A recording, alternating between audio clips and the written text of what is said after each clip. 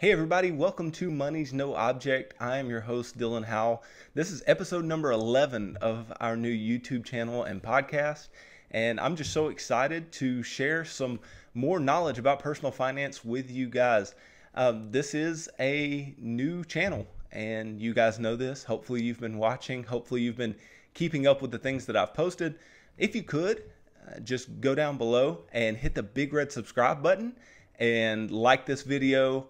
Comment on this video, leave me any feedback that you'd like to leave me, anything you'd like to maybe hear from the channel or anything you'd like to see moving forward. Just leave me that and I will definitely take that to heart moving forward in this journey that we're going on together.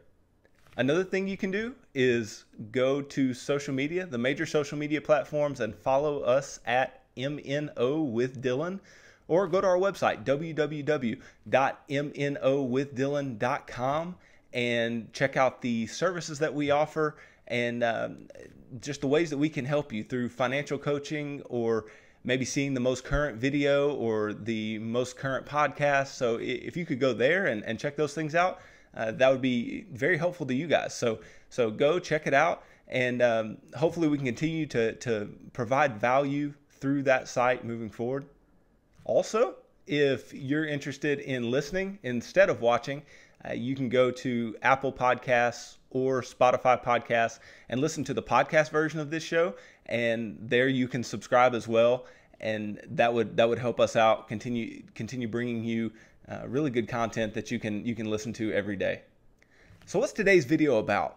Well, today is where I really get excited. Today is when we are getting over the hump in the financial action plan. We're actually taking steps now that are really going to lead to your financial flourishing, are really going to lead to you building wealth and being able to give generously and being able to just continue in a way that is a place of strength and not a place of weakness that you may have been in previously. Today we cover financial action plan step 5, which is to buff up that emergency fund that we set previously. So if you'll remember, in step 2 of the financial action plan that we covered, we had 1 month of expenses that we set aside in a savings account or a money market account. That way we have this fund of money that we can use if we need it, if something goes awry that we didn't plan for, that we can go and grab that money and use it for those things. But now we're going to take an even more drastic step in that direction and say, okay, we have a month's worth of expenses, but that's not enough, especially if you own a home and you have children and different things in your life that just add to your financial complexity. You need more than just 1 month of expenses. So today, in buffing up this emergency fund, we're going to make it 4 to 6 months of expenses. So let's just recap real quick where we are in the financial action plan. So step 1, we budgeted, right? We set out our income and our expenses and we worked our way down that budget, and you can watch that video if you haven't already. Also, we went to step 2, and like I alluded to just a moment ago, we created an emergency fund, 1 month's worth of expenses in a money market or a savings account. And so we have that setting aside for emergencies, and you can, once again, that video is available to watch as well. And then we went to step 3, and step 3 was if you had a match from your employer in your employer sponsored retirement account, then investing up to that match is step 3. That way we can kind of start building those saving muscles up and start taking steps in the right direction as far as having good financial habits.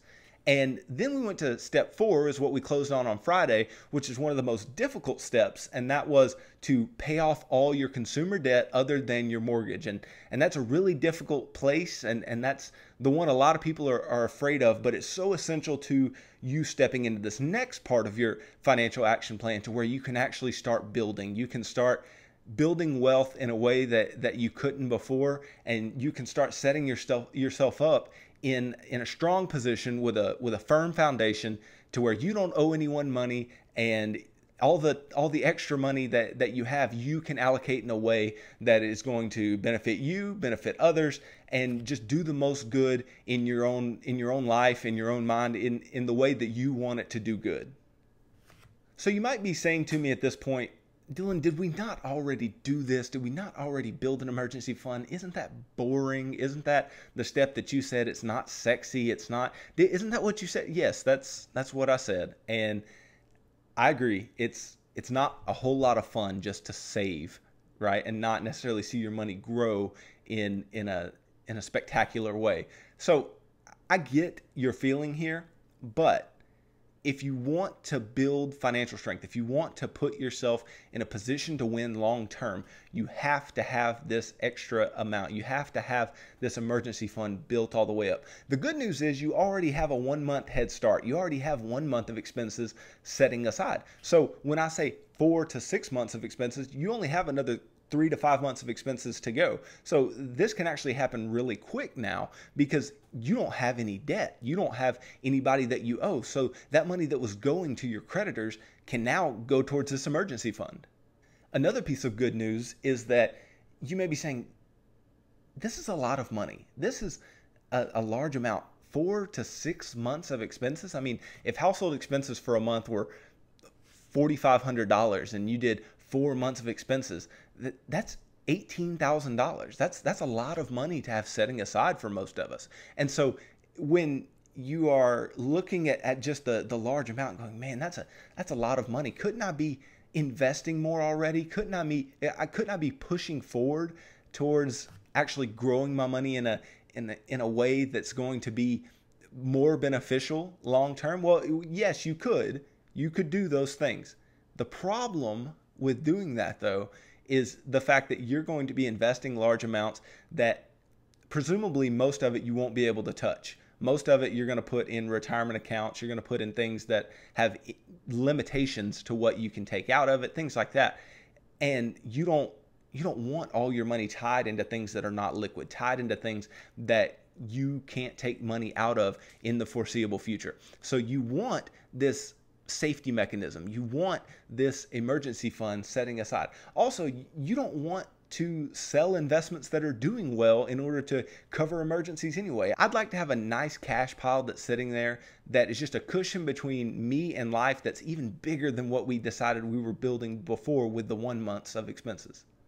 And that's precisely why we're doing this step in the first place. That's precisely why we did step number 2 in building the initial emergency fund. The reason that we're even doing this is because life is going to punch you in the mouth. One way or another, things are going to happen that you didn't plan on and that you didn't want to happen, but it just happened anyway.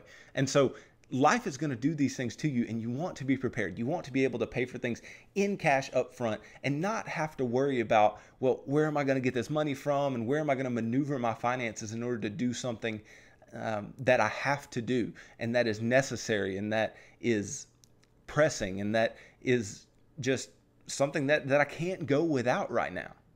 If there is one thing I can be sure of financially for you and for me and for everyone, it's that we're going to have to spend money on things that we don't want to at some point.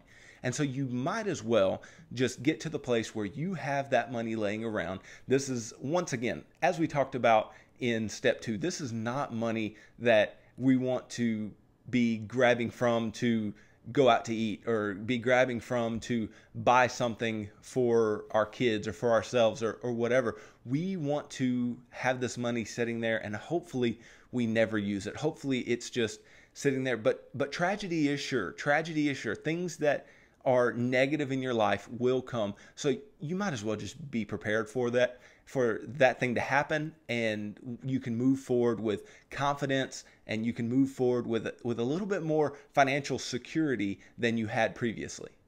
So let's cover one more time what constitutes an emergency.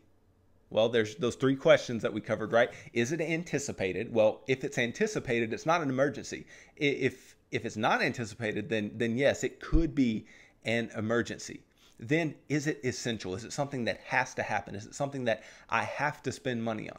And if it is essential, then that could be an emergency. And if it's non-essential, then obviously not an emergency. And then lastly, is it pressing? Is it something that has to happen now? And if it's something that has to happen now, emergency. But if it's something that doesn't have to happen right now, then not an emergency. So for instance, I'm not going to call 911 because my house might be on fire later. No, I'm going to call 911 when my house is on fire. That's what I'm talking about. Is it pressing? Because you have to put out that financial fire right now. Now let's be clear again about a couple of things.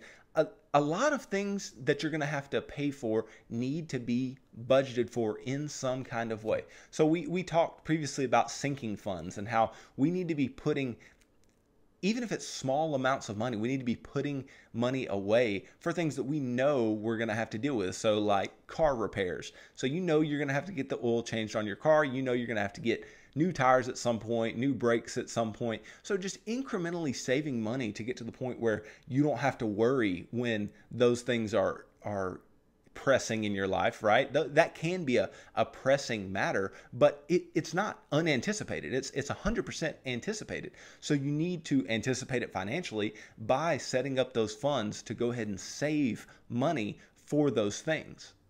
Other things like that are house repairs, because you know that you're going to have to do something to your house at some point. Your AC might go out at some point, and that can definitely be an emergency. We talked about that in part 2, that can be an emergency. But if there's any particular way that we cannot touch our emergency fund and we have other funds setting aside for those things, then that's awesome. That's what we would prefer. We would prefer to have money that we can go ahead and spend out of budgeted sinking funds to do these things. But if you just have the emergency fund and you have to pull out of it, that's fine. But just know you're going to have to replenish that emergency fund later.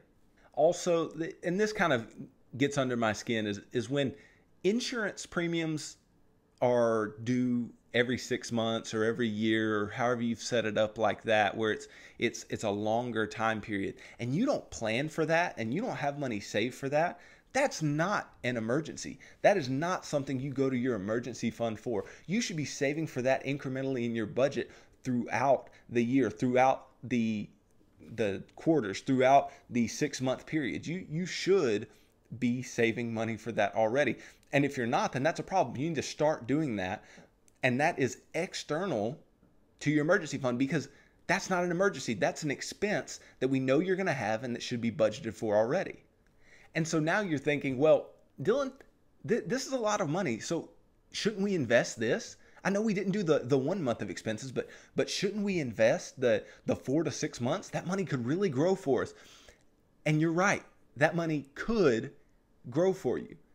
But let's just say this is a hypothetical that I just want to throw out there. And I don't like looking at worst case scenarios very often, but this really sets forth exactly what we're doing with the emergency fund. So let's say you get your emergency fund up to fully funded 4 to 6 months of expenses. And let's say for you that's $12,000. Okay. Well, let's say that you get it fully funded, and let's say you're investing that money and it's not in a savings account or a money market account. And let's say we had something go on like we just did in March, where the stock market drops by over 30% and you lose over 30% of that $12,000. Well, that means you lost almost $4,000. So let's say now you're down to $8,000. Well, let's say a big expense comes along, like you get into some kind of car accident that was your fault and you only had liability coverage or something to where you have to put money forward. Well, maybe that 12 could have helped you a lot more than that 8. And the whole point I'm getting to is with an emergency fund, you don't want to have to rely on the market to grow in order to have the money there. You want to go ahead and just have that money set in stone and not have to worry about the little things external to an emergency happening. And an emergency bad enough. We don't need to be worrying about whether the money's going to be there or not. The emergency is bad enough. So just focus on getting through the emergency and not, well, do I have enough? Did the market do well enough for me to have the money that I need to have for this thing? And as I've talked about earlier with the steps like building the 1 month of expenses emergency fund or paying off your debt, this needs to be an intense process of building this money up. And why do I say this about these particular steps? It's because you want to spend the majority of your time doing things that are value maximizing. And don't get me wrong, building an emergency fund does provide you with a ton of value and provide you with insurance against tragedy, like we talked about previously. So that needs to be there, and it's a big part of your financial journey. The problem is that we're not putting this money in there to grow. We're not building upon this asset. We're not gaining equity. So this money's just going to sit there. And that's fine. That's what it's there for. But we want to get to the steps to where we're really ramping up and we're really wealth building, and we're not just providing ourselves with safeguards against things that could happen. So this is a perfectly fine step and a essential step to this process. But we want to get to the next ones. We want to continue moving forward. So this is the last step that I really say: be intense, go hard, don't slack off, and be, do what you have to do to get through this step really fast, because you've already built yourself a position of more financial strength than you had previously. You don't have debt. You already have the 1 month of expenses. And so now you can really, really push hard and use all the extra money that was going to creditors and go ahead and spend that money towards your emergency fund. We really want to get to where we can do 3 things moving forward. We want to get to where we can invest like crazy. We can really start putting money away for retirement and for the future like crazy. We want to go ahead and do that. We want to get to a place where we can pay off your home. And if you haven't up to this step, get to a place where you can purchase a home and be financially stable enough to do so. So we want to get to those 2 places. And then we also want to be able to give like crazy. We want to be able to be far more generous than we've been able to be in the past, because we didn't have the money to be that generous. Now you're going to have money. You're going to have money to be generous, and you're going to have these monetary safeguards like an emergency fund to be generous. And that's such a huge thing, and you're really going to benefit from being able to do all 3 of these things in greater quantities. It's going to be far more fun and more joyful than some of the previous steps that we've walked through. So I'm just trying to get you there. I'm trying to get you to that point. So let's be intense on this step. Let's work hard on it, and not take a whole lot of time trying to build this 4 to 6 months of expenses up. This is just a really bad step to get stuck on. It's a really bad step to decide that you don't want to do this anymore, because you're right on the doorstep of financial freedom. You're right on the doorstep of building wealth. You're right on the doorstep of doing all the things that you ever wanted to do. But at the same time, you're also just on the back porch of financial bondage. You just got past the point where you were in debt and you owed people money. And if you don't build this emergency fund, it's extremely likely that something's going to occur that's going to push you back into debt if you don't build these safeguards now. And the good news is, once you're past this step, once you actually do this, you have some money. You have something that you did not have before. And you don't have to worry about paying your bills anymore. And you don't have to worry about owing people money anymore. And you don't have to worry about all these things that were just pressing in your life previously because of your finances. Now you're on strong financial footing. Now you can move forward with so much confidence and with so much just intensity. And you can be sure that everything you're going to do in the future is going to be positive, and everything you're going to do in the future is going to be value maximizing. And that's not to say that bad things aren't going to happen in the future, but we have built safeguards against that. And we've made it to where there's only so much bad that can go on. At this point, I'm not going to file bankruptcy, because why? I don't owe anybody any money. There's not a high likelihood of me foreclosing on a home that I own. Why? Because that's the only thing that I owe money to, and the only thing that I have to pay. And so I'm going to make sure that that's happening, right? And even further, if I get to where you pay off the home, well, then you don't owe anybody money, and you have money, and you don't have to worry about the what ifs of your financial life. The what ifs are taken care of because you took the steps, because you decided that you were going to change your own life. A common question here might be, well, you said 4 to 6 months of expenses. How do I know which? Isn't 4 just the easiest to get to? And if I want more safety get to the 6 or whatever? Well, kind of. So let me kind of walk through this with you.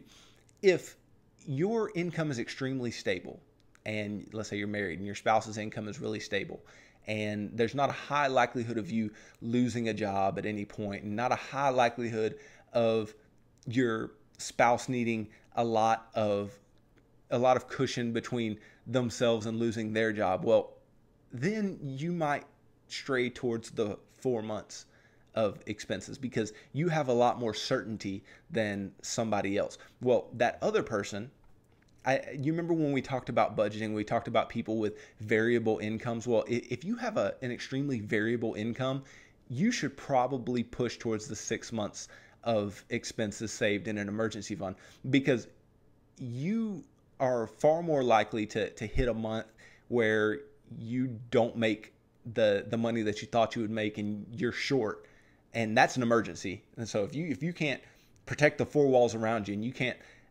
pay for lights and water and rent and all those types of things, you want that emergency fund to be there. So the 6 months is more for those people. Now, if you're somebody who's extremely conservative and you're financially conservative and you worry about having money set aside, you might stray towards the 6 months as well. And if you're a little more financially risky, you might stray towards the 4 months of expenses. So it's a place where you can choose, but it's also a place where there are certain people who should stray to one side or the other as well. So at this point, the hard part is over. We are over the hump. We are over the part where we're not on strong financial footing and we're struggling and we're doing things that are bad financial habits. Now you're building good financial habits. You have paid off debt. You have learned to start saving, and you've started doing all these things that are really building these strong financial muscles. Well, now you can move forward and be confident and be strong, and the hardest part is over. Now everything from here gets really, really easy. And when I say it gets easy, I mean that it's not a matter of you being able to pay your bills or not. And it's not a matter of you worrying about having money or not. Now, the things that you think are hard are just new decisions that you never knew that you would have to make.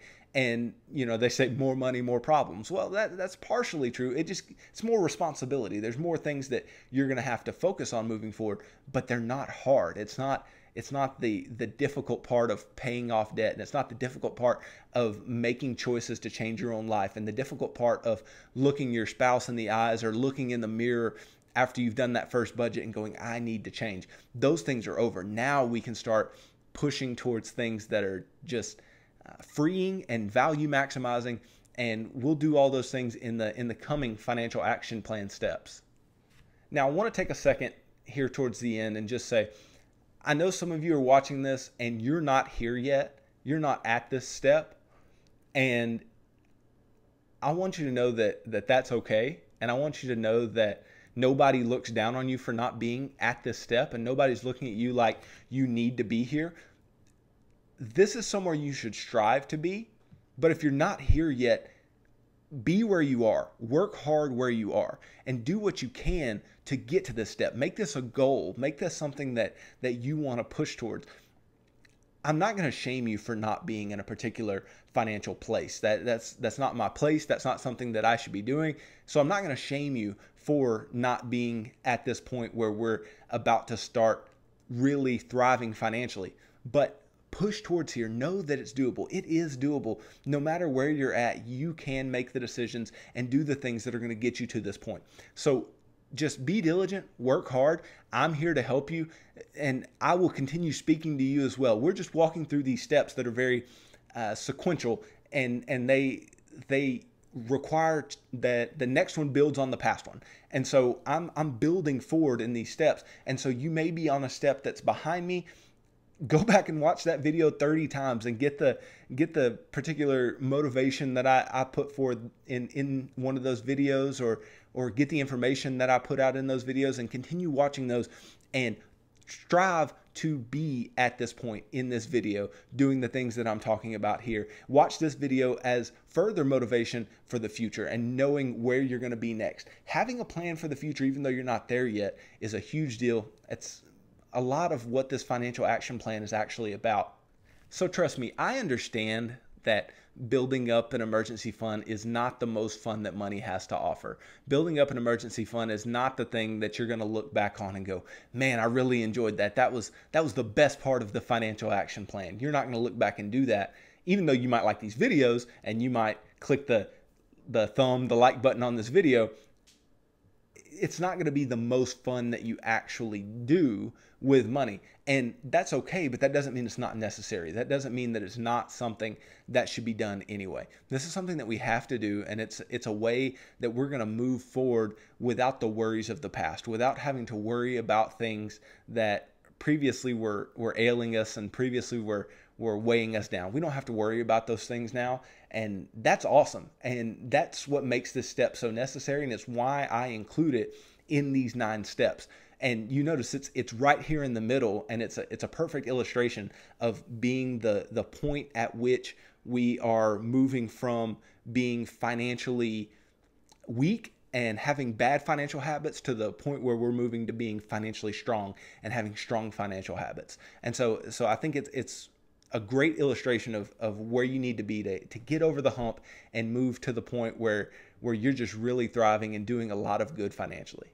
So hey, I've really enjoyed this episode number 11. Moving forward, it's been a lot of fun thus far, and I'm just excited to continue along the financial action plan and move forward talking about investing and wealth building and all of those things. That's what we're going to hit on tomorrow really hard. We're going to really go towards investing tomorrow. And so I want you to tune in and check that out. That'll drop at 6 a.m. Central tomorrow, along with at the end of the week, I post these weekly rewinds, and it's just clips from the videos that came throughout the week in case you missed one, and it kind of gives you an idea of what that video is about. That's going to drop Saturday at 6 a.m. Central, and I'm posting one of those every week as well on Saturdays. So you can check that out if you don't necessarily know if you want to watch the full videos or you want to pick out which ones are most relevant to you. You can just take a step forward or backward wherever that weekly rewind is and go take a look at that.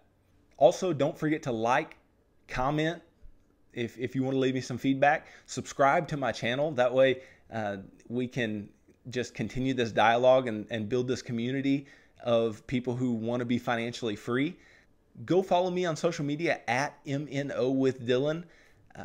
We're on all the major social media platforms. Also go to my website, www.mnowithdylan.com, and you can see the services that I offer, the financial coaching that I do, and how I can maybe help you one-on-one a little better than just these videos or just this podcast.